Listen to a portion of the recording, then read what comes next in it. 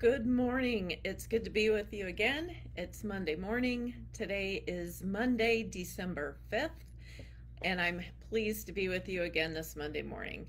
Today, the winter is really starting to settle in here in central Illinois. There's no snow, but the cold is getting thicker, more like a blanket that's going to be with us for a while. So that is a stage that leads to, or a state rather, that leads to a lot of heaviness and a lot of feelings of heaviness given the holidays and all kinds of business.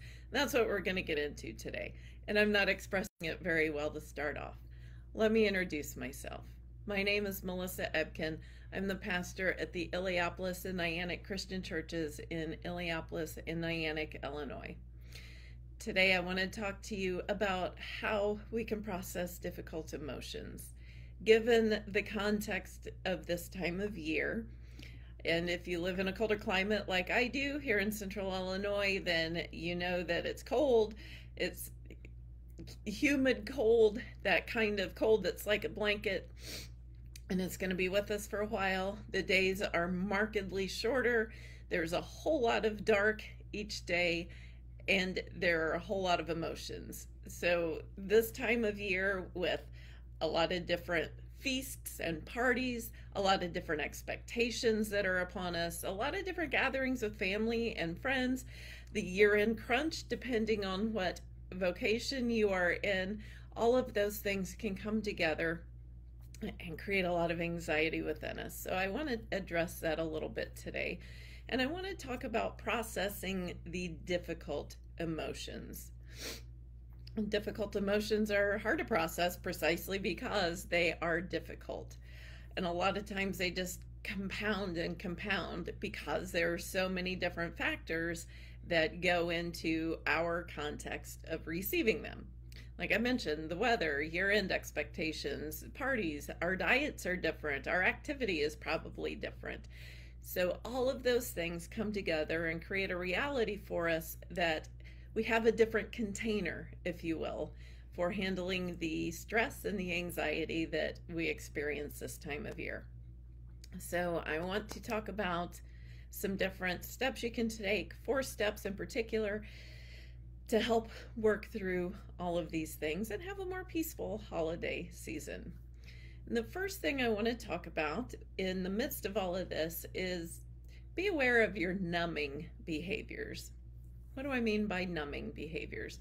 Numbing behaviors are those go-to comfort emotions that we turn to kind of check out a little bit from what we're feeling.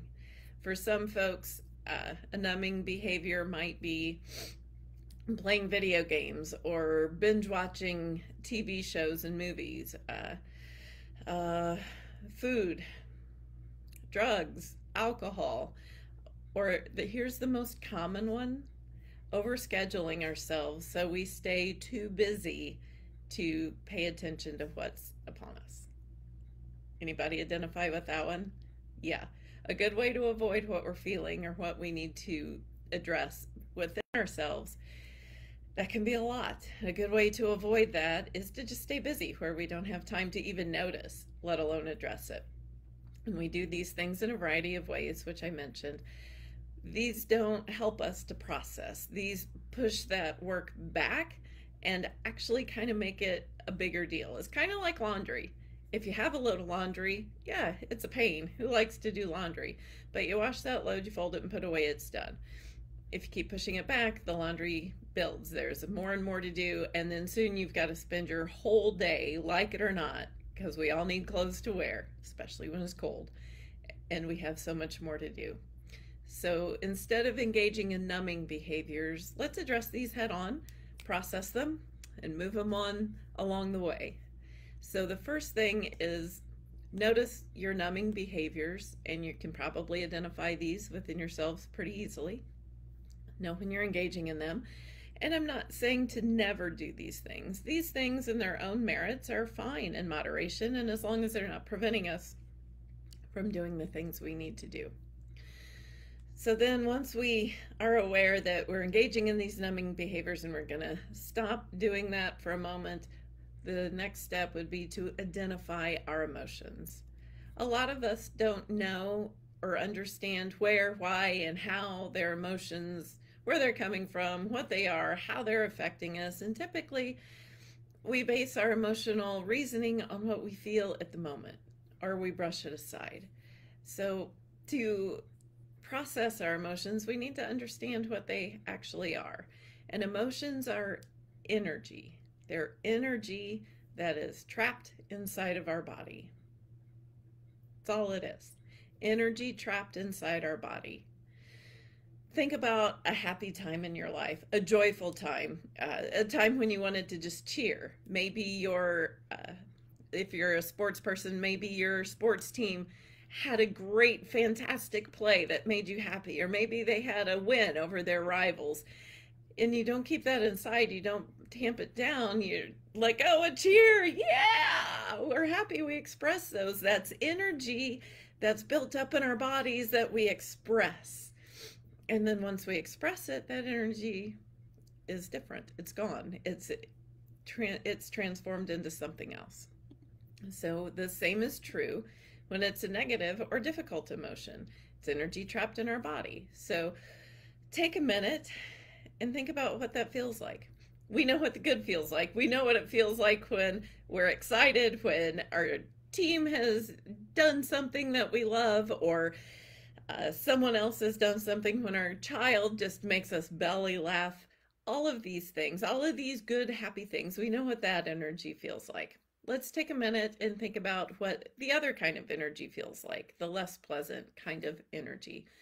When we feel annoyed, when we feel disappointed, when we feel anger or grief. And it's important to be as specific as possible as you can in understanding these emotions, but where do you feel them in your body? Where do you feel anger? I usually feel it in my stomach, and then it just kind of rises up. When I feel worried or stressed, it can feel like a knot in my shoulders and neck, sometimes even in my lower back. Where do you feel what you're feeling? Are your hands clenched? Do you feel light as a feather or heavy like a brick? How would you describe that feeling in your body? That helps you to understand how you can process your emotions. Just as we process the emotion of elation or celebration or joy with a physical action or response, we need to do the same thing with the negative emotions, but let's be clear in that we don't express it in a way that's harmful to others. And I don't like to hear this. I don't imagine you like to hear this, but the best way to process that energy and get it out of our bodies is to jump on a treadmill, jump on an elliptical, or take a walk around the block. Do something physical. Do it for 5 minutes. Do it for 5 minutes. Go hard for 5 minutes. Go all out. And I guarantee your body is going to feel better. It's just how all these things work. It's all interconnected. You're going to have clarity on your feelings, and you're probably going to have an idea of what you need to do in order to move forward. So identify your numbing behaviors and understand where your emotions are in your body and what they are. Then, what are they telling you? What message are your emotions trying to communicate with you? That's number 3. And this is an important one. Let me give you an example for me. In what I do, December is a very heavy time of year. There are a lot of people, and people experience a lot of heavy emotions, and I become a place that to receive all of those. In December can be a really difficult time of year for me. It can become overwhelming. Plus there are budgets and all of these year-end things that come together, and December is very stressful. Add to that with the weather changes and the cold weather setting in, I don't adapt quickly to an exercise regimen. That's not my strong suit. So behind this screen is my elliptical. I need to be better about getting on that, but it takes me a while. So when December comes, My diet has often changed because it's after Thanksgiving and there are holiday parties. Also, my activity level has changed, and my engagement with other people is taking on a lot of stress, a lot of grief and sadness, and there are year-end pressure points. So I know all this about myself, and I know all this about my life in December, and I know how it feels in my body, and I know I need to make some changes in order to care for myself. So my emotions this time of year are telling me to step back, jump on the elliptical, get some physical activity. And for me, that makes such a huge difference. And being an all or none type of person, I often fall into the trap of thinking, okay, I have to do this 30-minute weightlifting routine and a 30-minute cardio session. And those are great. That would be fantastic for me. But to make a difference in my day-to-day life, really what I need to do is commit to 5 minutes. Commit to 5 minutes. When I'm feeling the stress throughout the day, find 5 minutes and just go all out on the elliptical. That's what my emotions tell me this time of year. And what emotions are they? I get irritable. I get cranky. I get short-tempered. And that's what the emotions tell me. They tell me I need to take better care of myself. So find a time to really think about what your emotions are telling you. Are you constantly scrolling through social media? Maybe that's a sign that you need a break from social media. Are you always bumping heads with a coworker? Maybe your emotions there are telling you that there's an issue between you two that you need to address or to resolve. But listen to what your emotions are trying to tell you. And then finally, express them. Express them in healthy ways. Expressing those emotions look different for every person. Some people express them by talking to a friend. Some people engage in physical activity. Others do art or music. Some people put on their tunes really loud and just dance through their house ridiculously for a little bit. Others maybe journal. Whatever it is for you, take time to express those. And then remember that emotional outlets should always be a safe place. So if you are engaging in numbing, harmful, or illegal expressions of emotions, that's only going to harm you and perpetuate what you're feeling. So remember the laundry analogy. Unless you do the laundry is going to keep building up. Well, let's be honest, laundry is always going to keep building up, but it's a little more manageable when we take it into chunks. The same is true with our emotional health. We're always going to be feeling emotions. There are always going to be some difficult ones and some processing we need to do, but take it as they come. Don't just numb yourself out, because that's going to come back to you in January and February when it's still dark outside, when it's still cold outside, and there's not a lot going on. So take the time as they come up and process them.